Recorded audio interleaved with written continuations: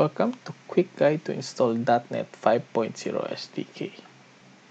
The content of this video will be SDK as defined by Wikipedia, determine install .NET SDK in your machine, where to download .NET 5.0, how to verify installation of your SDK. As a bonus, we'll have the definition of what is LTS. Then we'll do a recap of what we learned so far. Software Development Kit, or SDK, as defined in Wikipedia, is a collection of software development tools in one installable package. They facilitate the creation of applications by providing tools such as compiler, debugger, and perhaps a software framework. Now, let's proceed to install the .NET 5.0 SDK.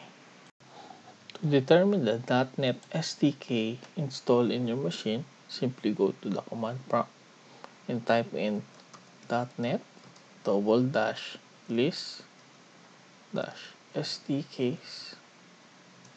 As you can see, I have here .NET 1, 2.1, 3.1, and so on. So currently, I don't have .NET 5.0. Download .NET 5.0, simply go to dotnet.microsoft.com, click on Downloads. In the Windows tab, select .NET 5.0, which is the recommended one. Click on Download .NET SDK 64-bit. Okay, the download should initiate. If not, you can click here to download manually. As the installation process is fairly simple, I leave that up to you. To verify the installation of .NET 5.0 SDK, we'll go back to command prompt and type the .NET list-sdks.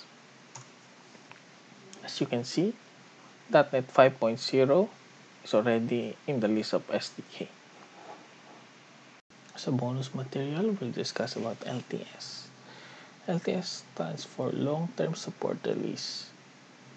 So I did a quick Google search and used .NET and LTS keyword, and I landed into this website. Currently, .NET Core 3.1 and 2.1 is under support level of LTS. They will end support around December 2022 and August 2021.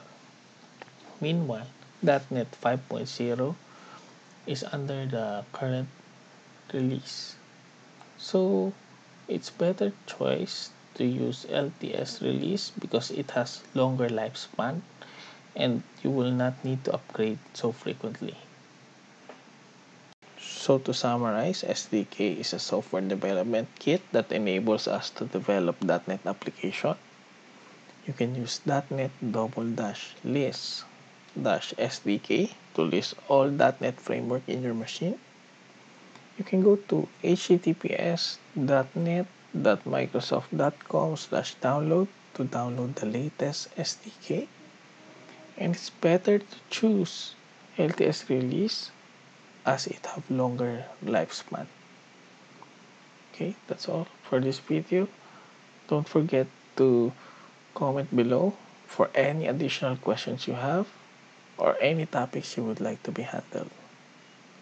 Thank you and good day.